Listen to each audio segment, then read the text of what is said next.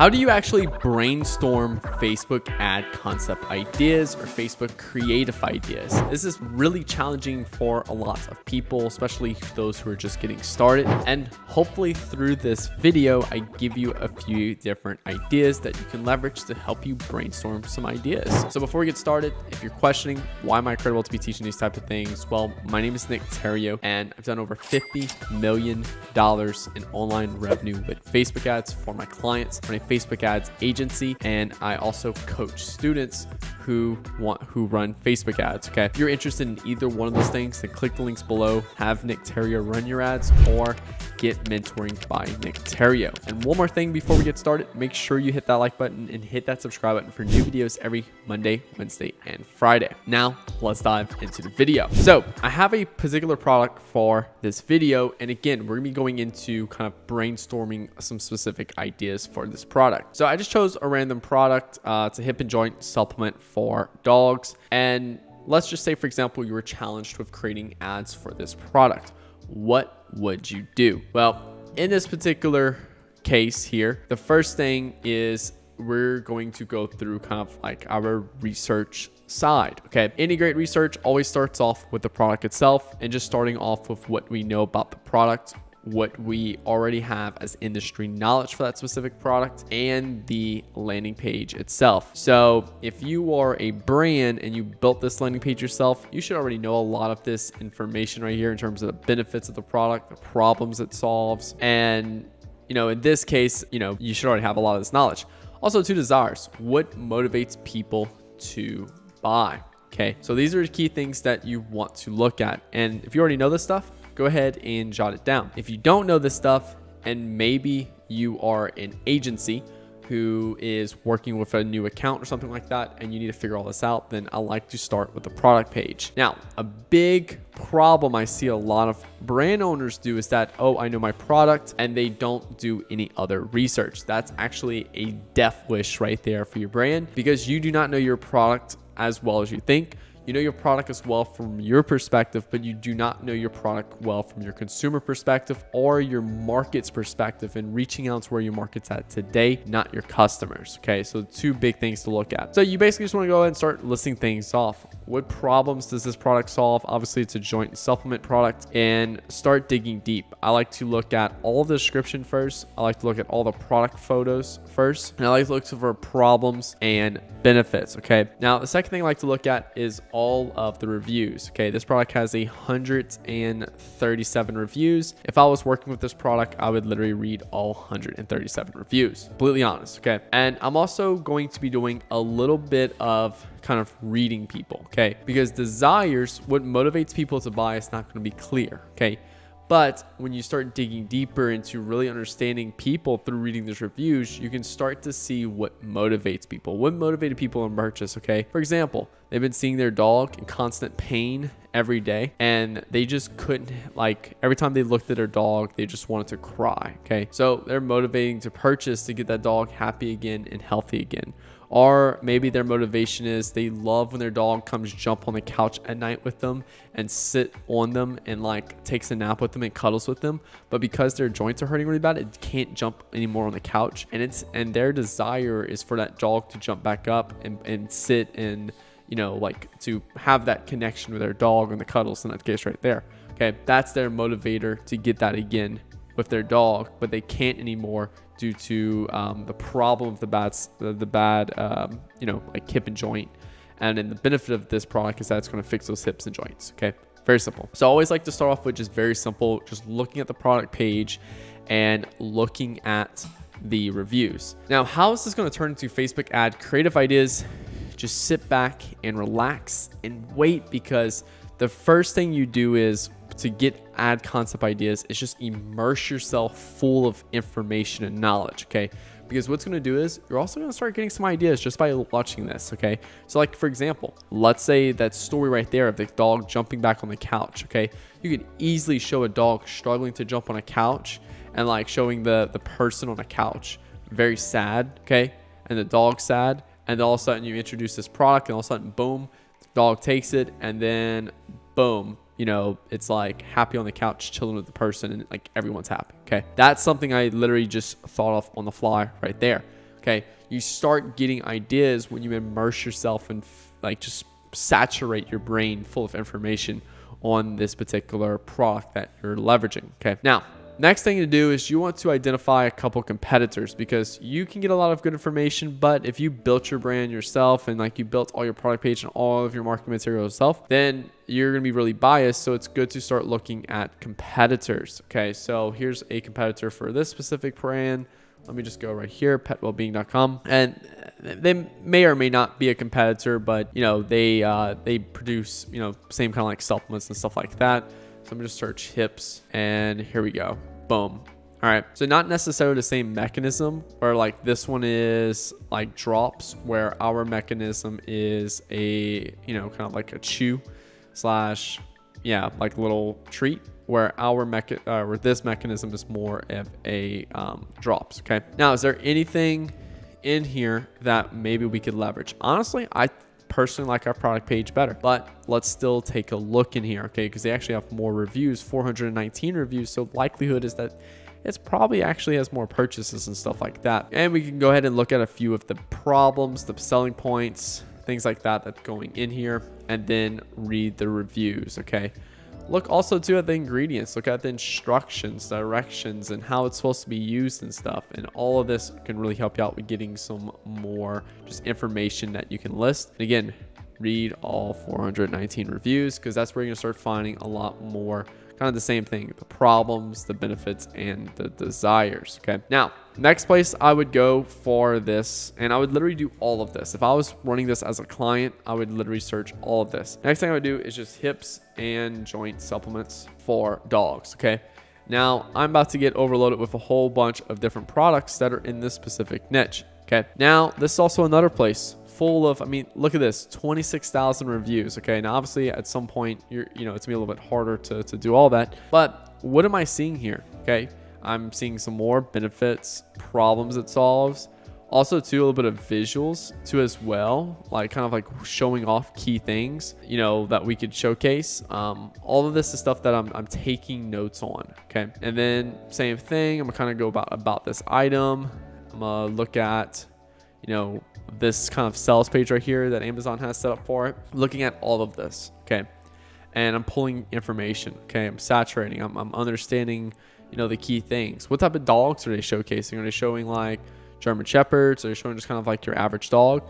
Also too is showing a variety of dogs, just to make sure it doesn't feel like it's branded to just one dog. That's also another something interesting right there I would look at. Okay, and then yeah, and then go through the reviews. I would look at the 1-star reviews, and I would look at the 5-star reviews. Why do I look at the 1-star reviews? Because it shows me particular weaknesses in this specific product that we can leverage. Okay, and I would go through a lot of these products. Like I pretty much go through all of these products right here to just kind of get a good glimpse of what I want. Okay, now next thing is YouTube. Okay, now YouTube, a couple different things you can do with this. Okay, so the very first thing with YouTube is that you can start off with something like, you know, hip and joints supplements for dogs. Okay, you can start off with just the basic. Okay, now this is kind of like solution aware people who are actively looking at solutions. Okay, and I would basically watch these videos and just look at best supplements for dogs, top 5 best joint supplement dog reviews 2022. Okay, cool. A couple different things here.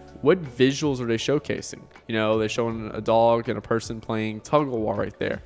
You know, this one they're showing a dog running. Okay, and they're not just showing a dog running, they're showing a dog running and looking happy in that case. Okay, that's interesting. Oh, these are pain points it's talking about. Okay, essential elements in every chew, talks about a bunch of the features, don't really care. What are the benefits? Improves mobility and energy. Okay, cool. So that's kind of like what they're talking about. So I would watch a lot of these videos. I'd spend hours watching these videos. Okay, now the key thing here is also to look at the comments. Okay, because the comments is also gonna be another heavy place where it's real people talking about real problems they're having. Okay, now that one didn't really have the greatest comments. Here's another one. Ooh, here we go. We have 9 comments on this one. You see right here, I've given it to my dog for a few years. Without it, she can't walk on one leg due to knee problems. Okay, cool. So, you know, it's talking about specific problems, benefits, and consumers telling stories. All very important stuff. So I'd spend hours watching YouTube videos, learning the visuals, pains, the problems, all that good stuff there. Okay, so once we do the very granular search of just like directly of what we're looking for on YouTube, the next thing I like to do is also search based off specific problems I might be having, okay, or my dog might be having, okay? So I could say something like, you know, you got to picture yourself in someone's mindset who doesn't even know yet supplements for dogs. Maybe just like, my dog back legs are shaking, my dog's back legs are weak, okay, gave out, my dog's back leg is limping, okay, cool. Like, what are specific problems that dogs might be having? Okay, so all right, here you go. Here's something right here. Watch these videos, because this is also another place of what people might be searching at, that problem aware standpoint. They're aware of the problem. All right, what problem are they having right now? Well, my dog's limping every time we go play. Okay, cool. You see, you can see literally people talking right here about specific problems they're having with their dog as well, and it's helping them. Okay, so this is some stuff that I would look at. I would also look at, like, maybe you find two different products. So like, let's say for example, you're with this brand, which is Pet Wellbeing, and then our brand was called Macondo Pets. I would also look at on YouTube Macondo Pets versus, you know, Pet Wellbeing. I recently bought a TV for my house, and you know, originally I had an Insignia, and then I bought a like Samsung OLED, something like that, QLED, you know, big ass TV basically. Okay, and I did a lot of reviews of like those TV reviews of like, hey, Insignia versus Samsung, and then like Samsung versus other TV I was looking at. I was looking at some very specific like content basically to do my research. Okay, now obviously, you know, I just have this blank right here, but you want to fill in everything you find. All right, you should also start having a lot of ideas now. Okay, we already saw we had the you know, the dog jumping on the couch, being upset.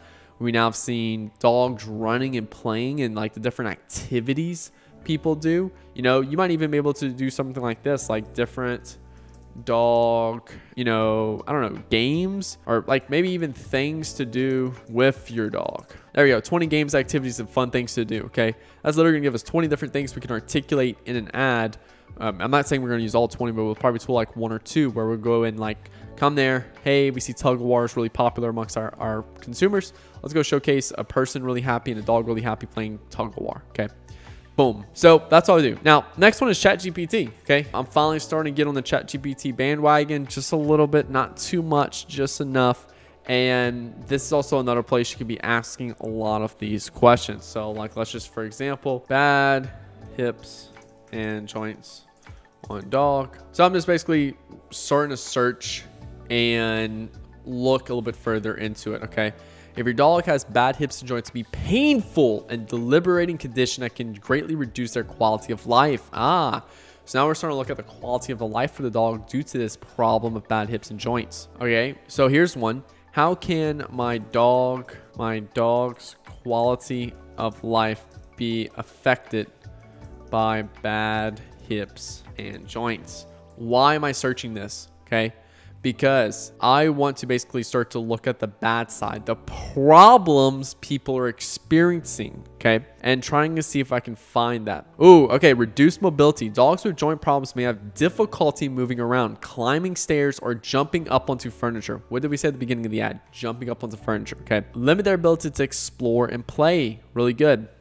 Reduced activity. Dogs with joint problems may become less active and have less energy to engage in physical activities they once enjoyed. Okay, that sounds really bad right there. Like, imagine if you love to run Facebook ads every day and now you can't do it anymore because you have bad hips or bad problems, stuff like that. Loss of independence. Dogs with severe joint problems may become dependent on their owners for basic activities like going outside or getting up from a lying position. Overall, dogs with bad hips, joints may experience a reduced quality of life, so it's important to work with your veterinarian to manage their condition, help them stay as comfortable and active as possible.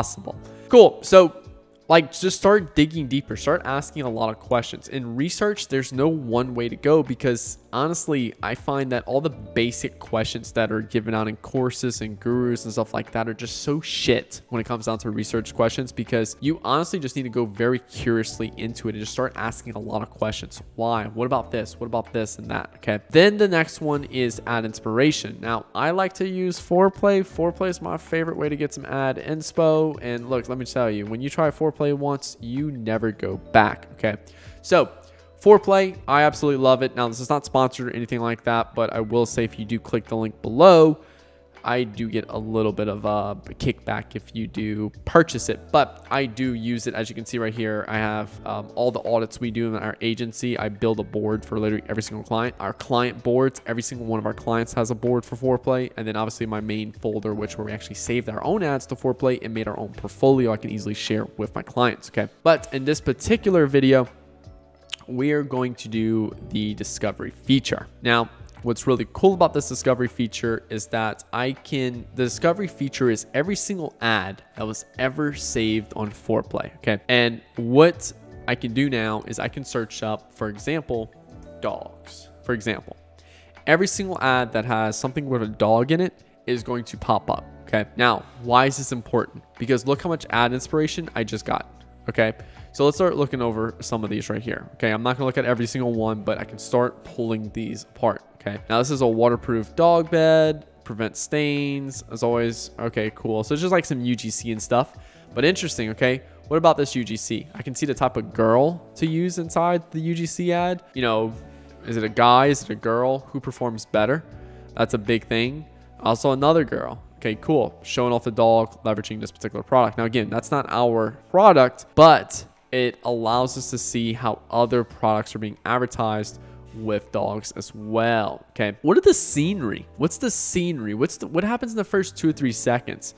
What type of dogs are being showcased? All key things that we need to look at here. Okay, now I'm not saying that Foreplay is going to replace all of this. In fact, like if you got that impersonation from me in the last 30-60 seconds, then take that out. But I use Foreplay as part of my process. Okay, Foreplay is just part of the process to achieve that overall result. Okay, so we have researching on our own website, we have our competitor sites, we have our Amazon, our YouTube, our ChatGPT, and Foreplay. So we have a load of information now. Okay, and now what we can do is we can also start looking into a few other common ad ideas as well that I'm gonna give you guys to just further dig deeper in here. But right now you should have a good flow of ad concept ideas to leverage. Okay, now quick easy one for y'all, direct attack. Okay, so for example, direct attack is basically if you have other competitors on the market, find a weakness amongst those competitors. And if you do that weakness better, so like for example, if all of our other competitors are not using dog chews and we're the first ones with dog chews, we're going to call out the fact that how all the other competitors have really difficult time giving those vitamins because the dog just simply doesn't like it. Or we have a chew that you can easily love, tastes just like a treat, and they're so excited for it. At the end of the day, it's easy to give to them, and it saves me so much time not having to put droplets in their mouth or something like that.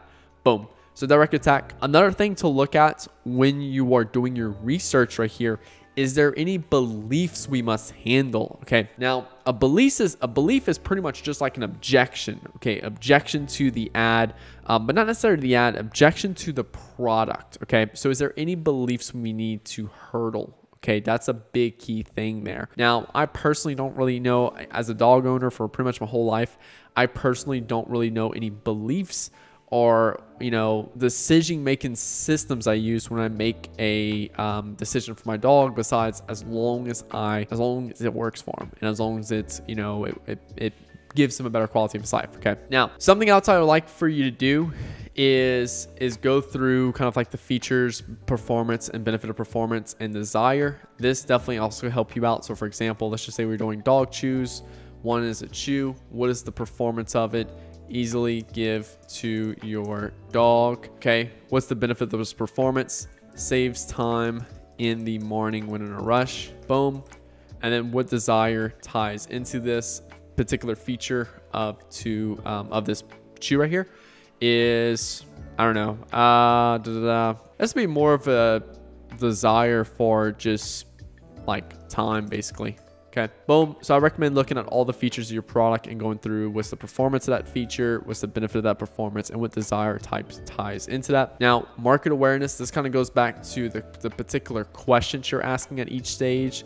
So aware means I'm going to buy your product. Buy your product. Okay, product aware is what is the best dog chew for supplement for joints? And then solution aware is basically I'm aware of solutions to fix my dog's joints. Okay, boom. And then problem aware is my dog has joints that are bad. Boom. And then, or actually that would be, that'd be more like, yeah, no, that'd be joints that are bad. Unaware would be like, my dog is limping. All right, you have no clue what is the reason why. It could be, he could have a, splinter. He could have, twisted ankle, something like that. So go through your market awareness and then come up with ad concept ideas at each level. So we need to start off with that conversation at that level. And then next thing we can do is start writing down our headlines, okay? Here is where it's like what desire you're appealing to. Well, maybe quality of life for my dog, better quality of life, okay? What market awareness you're appealing to. Maybe it's problem aware. They're aware of the problem, not aware of the solution. And then I would start writing down like my headline patterns, okay? Now, headline patterns right here, let's just say, for example, measure the speed of the claim, okay? Here's just a few of them. These are not all of them, but if you want more, read the book, Breakthrough Advertising, you can get all of them. Speed of the claim, boom. And then basically just write down a few different headlines. Now, this would be your hook or your main headline that goes on the creative for your Facebook ad, okay? And then once I actually have this specific headline, then what I would do is basically go ahead and write the rest of the ad. But I start off with the headline first. So measure the speed of the claim, maybe 4 weeks to happy hips. I don't know, just giving you guys an example. 4 weeks to happy hips. Okay, cool. I like that. I actually do like that. I'm measuring the speed of how quickly. And then happy hips is basically just saying like, happy hips and joints. All right, boom. All right, cool. Now, I'm not saying it's the best thing in the world, but I do like it. It's not saying the solution. It's just talking about how the problem is being basically fixed in 4 weeks, okay? And then lastly, something else to give you guys some ideas is this is all kinds of basically ways to increase desire here, where we basically can put the claims to action. And that's basically like if we claim that our product will get your dog happy hips, I want to show the bunch of dogs with happy hips, basically dogs having fun and stuff like that. Experience day one of ownership. That may be just how easy it is to give the dog the particular treat. How to test the claims. Hey, take this for even 2 days and watch as your dogs go a little bit faster, or like watch your dog's immediate proof starts to help. Benefits in time. It's basically just stretching out how long, over 30-day basis, maybe even a year basis of how those benefits keep coming. Testimonials, experts approving, like all easy stuff. Compare, contrast, prove superiority. That's just comparing against other brands. How easy it is to get into the benefits. These benefits, literally just simply take one out and give to your dog in as little as 10 seconds a day. It's super easy. Analogy. Maybe just create some type of analogy of how your product works. Before you're done, summarize and put your guarantee of work, just other things like that. But these can all be different scenes within your video. I'm not saying you need to use all of them, but all of them should give you ideas of different types of like scenery and different things to film. So it's going to get you like a lot of ideas overall. And then from here is where you want to start stitching things together. Now, when you were doing your ad inspiration, you should have been able to see a lot of kind of common formats people are leveraging. And from there, you can kind of use those and stitch in your own material, okay, with things you found through your research of your product. So yeah, guys, I know this was kind of a little bit all over the place, but this part of the advertising process is not really sexy. And it actually is kind of sexy, I'm not gonna lie, but it's very chaotic. And you kind of just have to stitch everything together, but that's as like raw as I could get with you guys for this. So make sure you hit the like button, hit that subscribe button for new videos every Monday, Wednesday, and Friday. And my name is Nick Theriot, and I'll talk to you guys later. Peace out.